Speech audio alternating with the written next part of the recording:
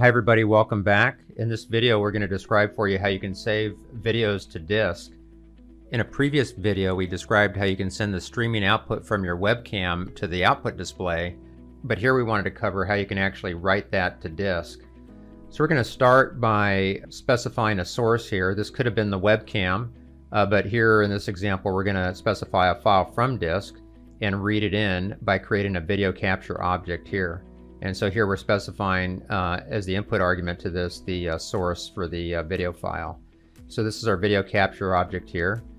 And in this next section we're just going to simply check that that was successful.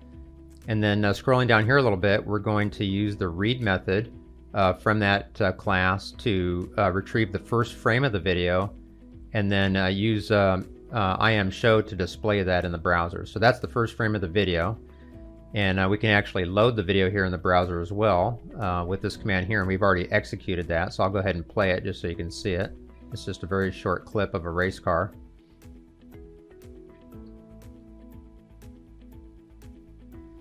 Okay, so then down here we're going to talk a little bit about the VideoWriter function in OpenCV. So this function allows you to create a video file on disk, and it takes as argument the file name and then this 4cc argument, and that stands for a 4-character code that describes the codec that's used to compress the video frames. And then there's also the frames per second and then the frame size. Now the frame size is important because that needs to be the dimensions of the frames that you have in memory that you want to write to disk. So we'll see an example of that below. So let's take a look at this next code section here. The very first thing we're going to do is use the video capture object to call this get method, which is going to retrieve for us the dimensions of the video frame that we have in memory.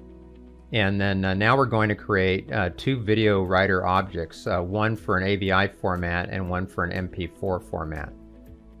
So you can see here in both cases we're specifying the file name and then the 4cc codec. And to do that we're going to use this VideoWriter_4cc function here. And for an AVI file you need to specify these specific arguments, and for an MP4 file you need to specify it just like this. So you can take a look at the documentation and read up on this, but this is sort of the tricky thing associated with writing video files. Getting this codec right, and then also making sure that the frame dimensions match the frame size that you're trying to write to disk. So let's now take a look at how we actually do this. We're going to create a while loop here, and we're going to use the read method from this video capture object to read every frame from the video file, and then we're simply going to pass that frame back out to those VideoWriter objects that we just created up above, one for the AVI format and one for the MP4 format. And then when that's done processing, we're simply going to release the resources down here. So that's all there is to it, but we did want to point out that getting these codecs correct and making sure that the frame dimensions match the frame dimensions of the video frames that you have in memory are the two key things that you need to watch out for. So that's all we wanted to cover in this video, and thanks so much, and we'll see you next time.